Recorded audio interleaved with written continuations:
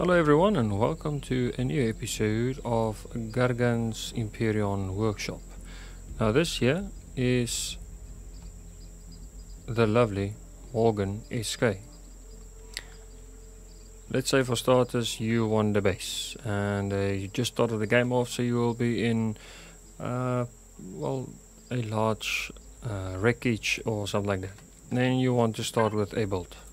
This one's carbon substrate 1310, iron ingots 1528, silicone 354, copper as 164 and wood planks is 3. Now that sounds a lot, but if you take out a few of that wreckages, you will get that iron very quickly.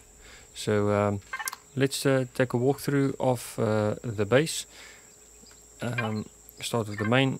It has one generator in with 2.5 kpu power. The Morgen SK also is turret compatible and sentries. As soon as I'm done with this, we will have a look at what it looks like when it is completely upgraded. It's got a loading bay here, two loading bays or landing pads on the top with entry there, and it is for O2 in O2 planets. If you want to have it on a non-O2 planet, you can just put in a force field at the top. Going in here, this is a side entrance from landing pad 4, and in here is a side entrance from landing bay 3.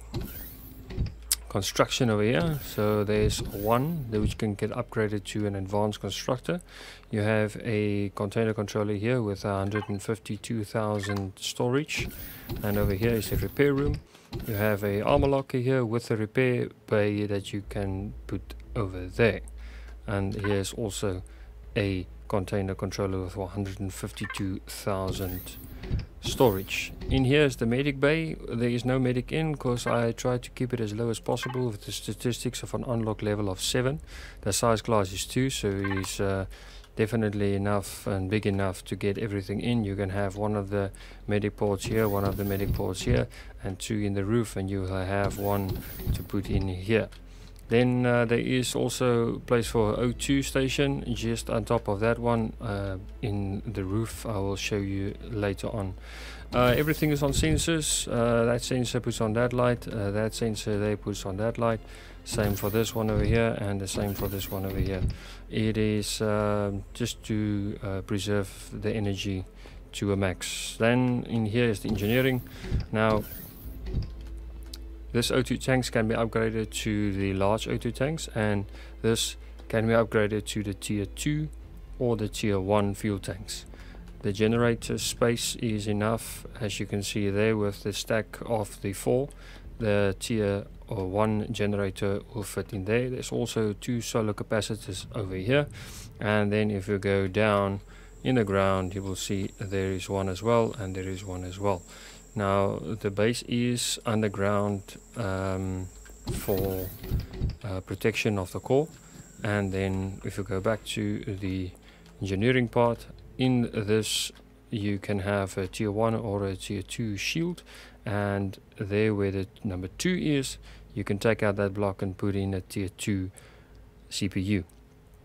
Then there's 2 ammo containers over there, and all of these lights are on that sensor. So if we leave the room, come into the room, everything. You can change the light. I always use spotlights and try to keep the lighting as minimum as possible, just to see enough.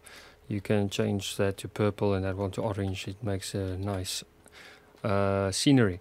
In here, 36 grow plots place. You can just take out the block and replace it. I never have grow plots in a build due to you sometimes don't have 36 grow plots to put into the build, and especially if you want to start a base.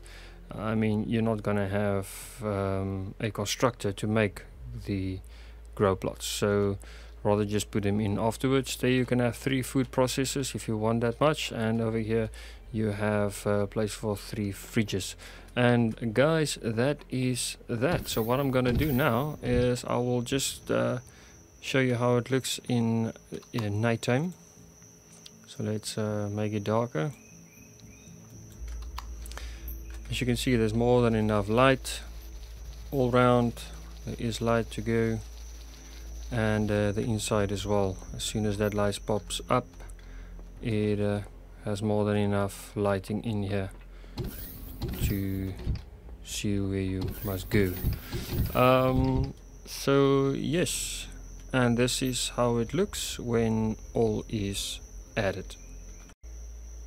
And then this is what it will look like when you have the guns on. You can also have these as retractable. Just take out the blocks and then you can put it in, and then you have the 2 sentry guns over here as well as 2 sentry guns over here, and there is room for 1 in here as well.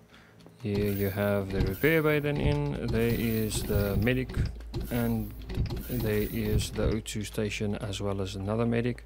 In here there's the shield, and there where P is where your Pentaxid tank comes in. I have now 2 of the generators in, and also the fuel tanks over here and the O2 tanks over there, with 4 of these 16k containers as well. And you can still walk underneath it. You will just burn and have radiation, and that you won't be able to withstand. And then as well there's the advanced constructor in. So guys, please just remember to have a Wi-Fi installed in this base. I do not install Wi-Fi's because depending on where you want it, I mean, some will put it in the corners. Always remember to have more than 1 Wi-Fi in a base, to put it at the far ends of a base, and then you will have more than enough Wi-Fi signal strength to go around it in 100 meters away. So guys, yes, that is the Morgen SK. If you like it, hit the like button. If you want to see more of these builds, hit the subscribe button, and just hit that notification bell so you know when all the builds is loaded. Thank you for watching. I'm Gargan for real. See you next time. Bye bye.